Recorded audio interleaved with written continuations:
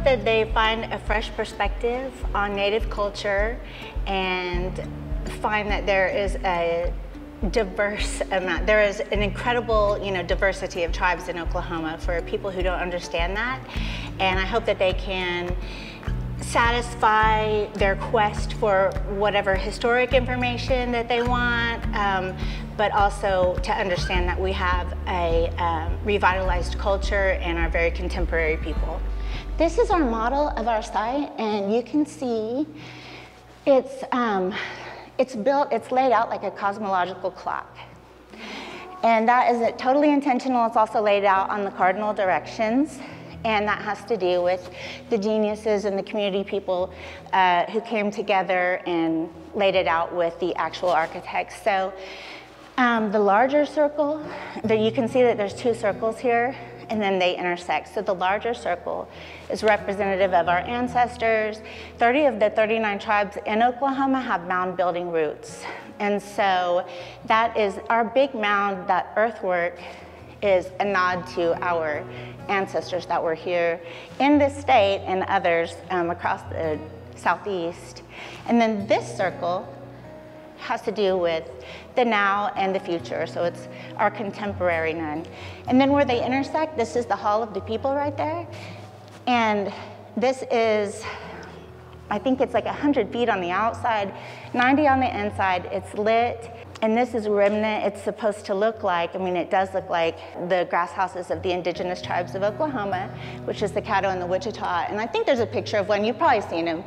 But that's what it's intended to look like, is a grass house. And then the way it works is on the shortest day of the year, the winter solstice, when the sun sets, if you're standing at the center of the festival grounds, the sunset comes down and it fills this tunnel with light. It completely fills it, and it's just like glowing. It's beautiful.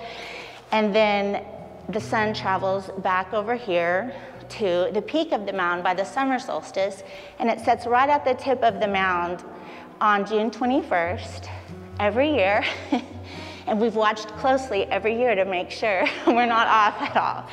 And then it travels back down this way until it's the winter solstice, fills that with light. And so we've had several, even though we haven't been open, we always recognize it. I like the idea to help people understand that we still exist and that we are here, we've been here, and we have a great culture, history, stories to share.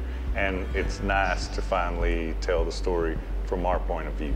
We wanted to start the entire experience of the Tribal Nations Gallery off with the Origins Theater, because much like a Genesis story, our origin stories, every tribe has their own, and it gives you all the kind of instructions you need for life in those origin stories, how to treat each other, what you're here for, how to live. It answers all those questions. And they're laid out, and generally they can take days and days to relate.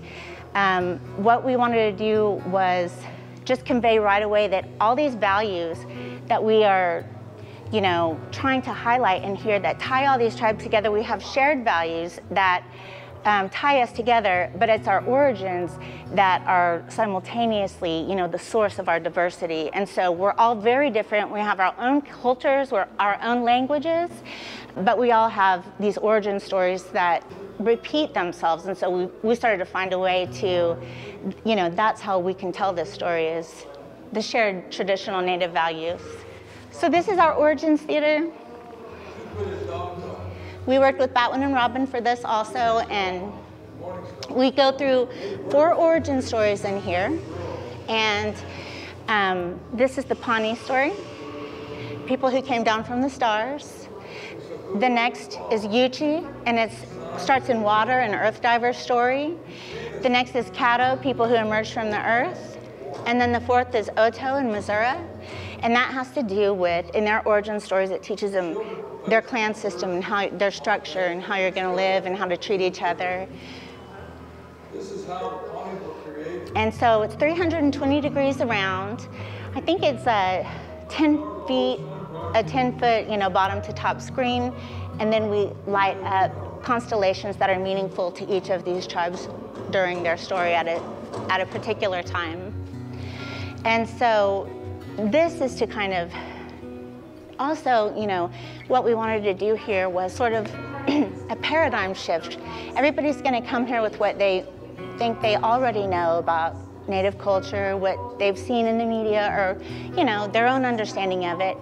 That's been shaped from the time that they were little, and we really wanted to meet them right at the beginning and kind of make a paradigm shift like this. That's what you know, and let us, you know, show you a little bit about us from our perspective. I think that it would be incredibly meaningful for a visitor to take away an understanding that all of these tribes are different, these cultures are still alive, that they're still living cultures, and more importantly that everybody, there's still something to learn from all of these teachings for everybody, including Native people, but also the larger community, and that they're welcome. I do want them to feel welcomed back. There's a lot of controversy around teaching this type of history and these types of perspectives, and I don't want people to feel fearful about that or afraid, because these perspectives, what we're adding to this conversation, can only enrich this state, and it's good for everybody. This state has a deep, deep history in culture and diversity, and there's a lot to learn from that. There's a lot to take away from that, and a lot to feel proud about. And I want community to feel welcome to come here. Upstairs, our Smithsonian exhibit is called Winnetka, Life of an Object, and that is object rich. So these objects were collected out of Oklahoma between 1809 to 1811 by a gentleman named Harrington for George Gustav High. And that exhibit, that collection ended up being the NMAI's collection that they have. And so we are bringing these objects home from every tribe, a sample from every tribe. And it's the first time these objects have been home in over 100 years. So. And then this is Cultural Continuum. And in here is a continuation of some of these tribal objects that we brought home. But what it's about is cultural continuum, that this is still a living culture. Our cultures are very much still alive.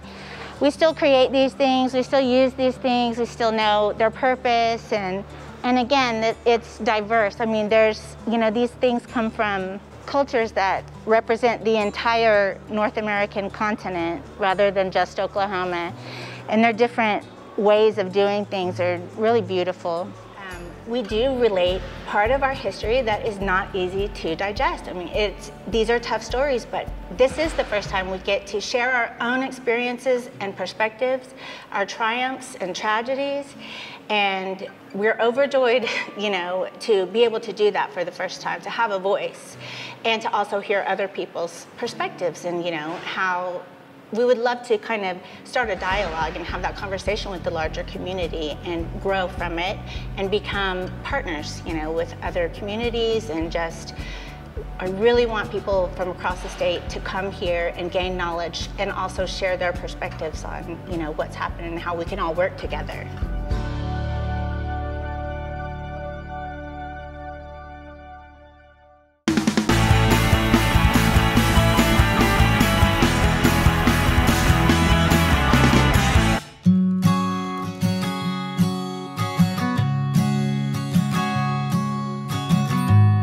Grandfather started making wine back in the 30s, so kind of always kind of been around a little bit of it as childhood. And then chance come open to buy this property. It was actually owned by Miss Printner. It's been a flower shop since day one for over 50 years. And then when I purchased it, I decided to turn it into a winery. Since I own another winery, I wanted one in Yukon. And then we decided to turn it into a pizzeria too.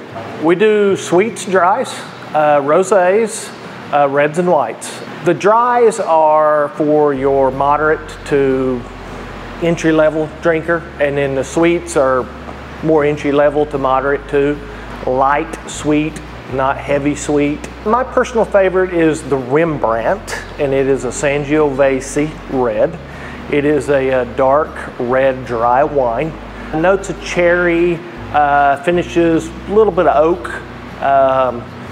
but real easy drinking for a red, for a deep red. That's probably my favorite. Best seller is a Midnight Marvel, and that is a blackberry wine. Once again, really easy drinking, light sweet. Where the other one was dry, this one's a lighter sweet red wine. It's a New York style crust. We do offer a cauliflower crust for people that want a gluten-free. But the New York style crust that we make our own dough in-house, we make our own sauce in-house, and we have some classics like a Supreme. The Supreme we named Imperial, and that's a flower as well. So our pizzas are named after flowers as well. Probably my favorite is one we have a Paradise, which you think of Hawaii. So our Hawaiian pizza is Paradise. We top it with a hot honey, so it's a little twist, a little different. But we have, of course, your pepperoni, your all meat, etc. But we have some unique ones too, like a margarita where we put pesto on it instead of basil. Vegetarian, one of them. We have 3 or 4 options for vegetarians. One of the most popular is called Stargazer. Starts with a white Alfredo sauce and then has artichokes, onions, garlic, mushrooms, red onions. It's really good.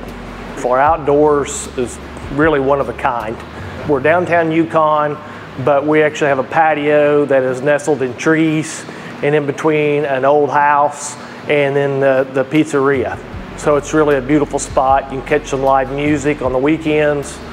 It's just a perfect date night. To sum it up, we are a winery and pizzeria where we make all of our wine in-house. We craft our pizzas fresh every day. We have a beautiful patio. We have live music on the weekends. It's family friendly, Fido friendly, just a perfect place.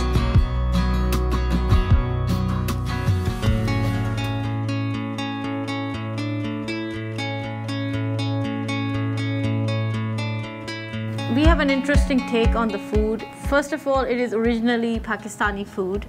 It's authentic. And we wanted to make sure that we were able to give the food of the street vendors. Because we ourselves were a food truck, so it resonated with us to sell the food of the street vendors of Pakistan. My menu was all the stuff that you can go walk down the street in Pakistan and find, from any vendor or anybody on the street side.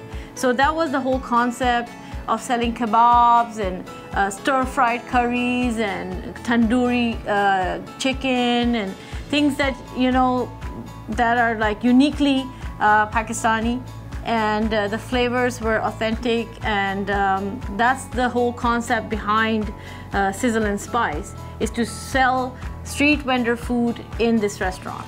Our personal favorite and our best seller is the Royal Tandoori platter, which has the tandoori chicken tikka pieces. It has the chapli kebab, which is authentically regional kebab that's only available in our region of Pakistan where we are from. And then there's the Sikh kebab, which is traditionally in every Indian or Pakistani restaurant you'll find it, but our take on it is very regional, so it's something very different. And it comes with a flavorful basmati pilaf rice, side salad and chutney, so it's a complete meal in itself. So everybody goes for that. It's a very good platter, an introduction to try different kebabs at the same time. And then our the karais that we have. Karais are the stir-fry style wok dishes that are made on high heat on the wok, and it's a delicious, delicious way to try some of the best Pakistani curries is karais. So this process is called bhuna in Pakistani cuisine. Bhuna means to stir-fry something at high heat. So that's a technique that's only done in the subcontinent, and it's called bhuna. So any dish that you hear of, like beef bhuna or chicken bhuna, means something that's dry, curried and spiced, and it is cooked at a very high heat and cooked over a long period of time. So this dish right here is served in the street food of Pakistan. So it's a beloved dish. The chicken karai is #1. Then the second comes the Sikh kebab karai. In these dishes, you can go to any dhaba food stall and get these any time of the day. For the vegetarian options, we have the paneer cheese karai. So So that item in itself is traditionally Pakistani. And then other than that, we have our curries. So my favorite is the butter chicken curry. And this is the famous butter chicken that we have, or the chicken tikka masala. Basically, they're similar, so I just call that, butter chicken tikka masala. And then this is the nihari, slow roasted beef. This one gets the royal treatment with a dollop of curry in there. A nice generous dollop of cream. And the cream helps it to, tap down the spices and just give it a nice, creamy, buttery flavor. So everybody enjoys the butter chicken mostly because of the milder flavor. But if for a starter curry, this is the best curry to try for a starter curry. I mean, this would be something that I'm sure you'd get addicted to after some time. My favorite is the chapal kebab. I would wherever I would go visit my friends, whether it's Virginia or whether it's Syracuse or wherever I would go, one thing that I would make for them and everybody would be like, oh my God, how do you do that, is the chapal kebab. So this dish is indigenous to the Pashtun people of Pakistan. It's originated from the Pashtun area, which is called the KPK province, where we are from. And so this is specifically a very regional dish that you can get only at Sizzle N Spice. You won't be able to get it in any other restaurant except Sizzle N Spice Kebab Grill.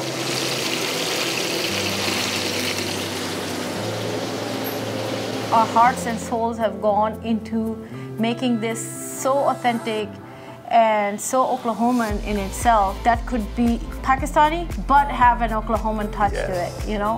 It should have like something which everybody can identify with. So that's something that I would love people to know about it, is that, this is like a true mesh of both types of cuisines. We wanted to keep, and then plus Alize, our daughter, is a big part in how spice levels work for us. Because whenever me and Tanya would make something, she's kind of our tester. It was like, oh, she's enjoying it. That means every 7-8-year-old kid born and raised in Oklahoma can enjoy this food. Yeah. All right, great. So she was our official standard. So we kind of kept all our cuisine to where it's authentic. Yes, it's not super crazy on the spice level, even though our name is Sizzle N Spice. So, but we want everybody to enjoy the food, so we kept it to where everybody can enjoy this food. Yes. I would say one of the pleasures that we get from opening this restaurant is to serve people. And that's the thing we want to do. We always wanted, this was his dream and my dream, to serve people and talk with them and just have a one-to-one relationship where they know our name and we know their name and they're our friends and they come and chill out here. Yeah, totally. Once you're here, you're family and you're definitely a friend. So, it's like way above the customer level. So, and we would just want to share everything that we have with our friends and family. And yeah.